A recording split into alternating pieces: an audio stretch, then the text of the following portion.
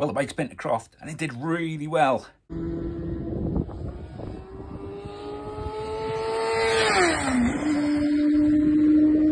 One thing we do need to have a look at though, the front caliper on the passenger side is a bit sticky.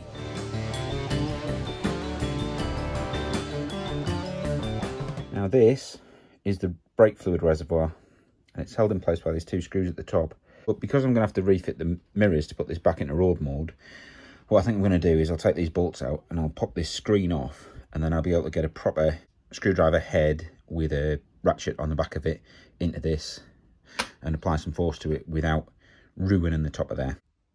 So with the screen removed now, we can get straight onto the top of that and not worry about this plastic being in the way.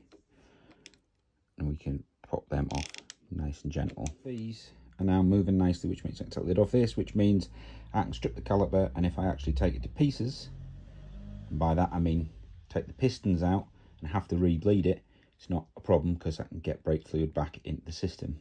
If these were rounded off, I wouldn't be able to re-bleed them and it would have been an absolute nightmare. Next thing to do is to separate the caliper. Inside this piece here, there are two pistons because this is a twin piston caliper, and what I need to do is clean the corrosion off these pistons. Got this little cap in here which has a large flat blade in, and that covers the end of the slide which has an Allen key in. So all the bolts are loose on that caliper. Got some brake clean, and liberally spray that around the place as well. This is going to be a little bit of a swine to get off, so I'm going to undo these bolts, slide it off that way.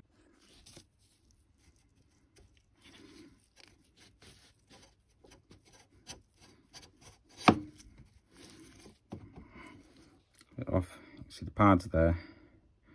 Behind the pads you can see the pistons, and you can see how corroded they are.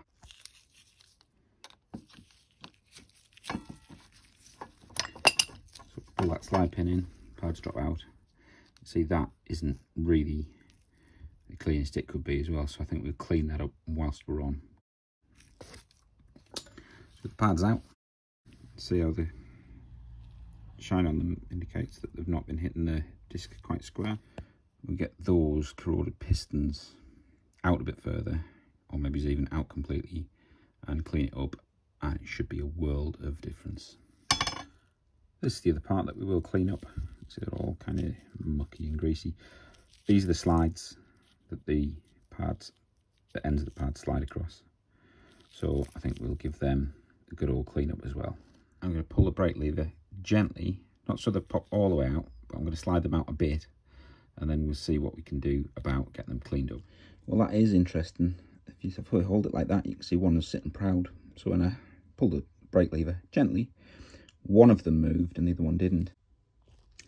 So what I've done is I've put the pads back in with no disc, squeezed them until both of them came out. Just a few minutes with a bit of emery paper, and that's how clean that comes up.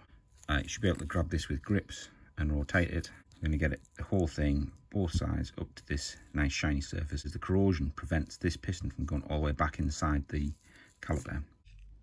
Here you can see the difference between the one on the left, which has not yet been cleaned at all, and the one on the right, which has been attacked with some emery cloth and then a little steel brush on the end of a rotary tool. One important thing to say when you're doing this, there's a rubber seal in the caliper itself between the caliper and the piston. It's very important that you don't touch that with the emery cloth or the steel one or whatever you're using to clean it up, because you don't want to damage the integrity of that seal. That's what's keeping the brake fluid inside the caliper. Now that they're all cleaned up, they slide very nicely, and I'm able to push them back in just by hand. It's an amazing difference. We're going to clean up all of the areas like here where the pads run against the inside of the caliper. I'm going to clean up the caliper slides, and then we'll get it back together and do the other side. As the spring's all cleaned up, one last thing I need to clean up is the actual slide pin. Now, I've got a little trick for these. So I've popped this in the end of the drill bit, the drill chuck. So when I turn the drill on, it'll spin. And then the other thing that I've got is a little bit of emery paper.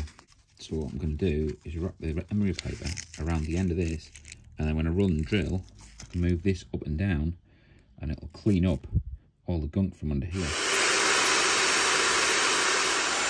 And what we end up with is a big clean, smooth turn.